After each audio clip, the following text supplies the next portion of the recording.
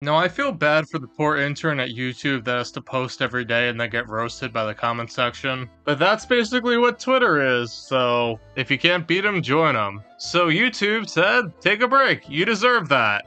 Yeah, and here's that, Arlo. If you don't know who Arlo is, he's a very popular Nintendo gaming YouTuber. You punish me every time I do. This guy, last time I took a break, YouTube stopped promoting my channel. Charles says, I like how all the independent creators are saying that YouTube breaks are detrimental while all the companies advertising on YouTube are backing up the platform. I don't get what the second part has to deal with that. Really shows who this break is for, okay? Another Chris, yeah, I did that and my channel about died, and I had to take a break with my actual job, I needed it. And another creator, I can't LOL. If I take a break, I'll lose half my viewer base. No thank you, I'd rather overwork myself. So what happens is that when you take a break from YouTube, the algorithm doesn't like it, because that's what the algorithm does. The algorithm wants a constant flow of content. Now there are ways to get around it, but you have to be very consistent. And as always, the quality of the video has to be high because, you know, so your fans will watch it, and then they'll like it, and then they'll comment on it, and then more and more people will see it, so it gets out there. Compared to every other content creator that wants the same thing. So it's a competition, essentially. It's a game. And the game of YouTube is all about making inconsistent things consistent, and that's a very, very hard thing to do. In the case with Arlo, he's a Nintendo news creator. 90% of his stuff is about Nintendo news. The rest of it is like game reviews.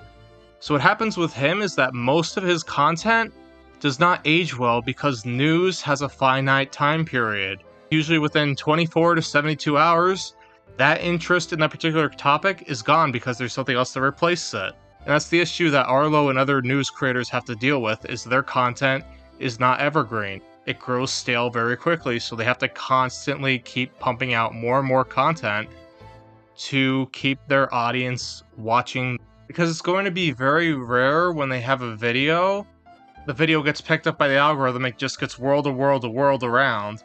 And then it just keeps growing for like a week or two. That rarely happens with news. So it's a pick your poison type of thing. If you want to do news, you have to constantly be uploading content.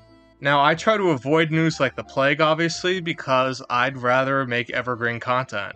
Because evergreen content is typically going to perform better over time. It's just something that it doesn't have like a finite time period. Like, I've done a lot of episode reviews, and what I've always noticed is that you have to post the day after, because if you don't post the day after, that's when the attention on it is highest. So if you don't post on that day, you're missing out on a whole lot of views.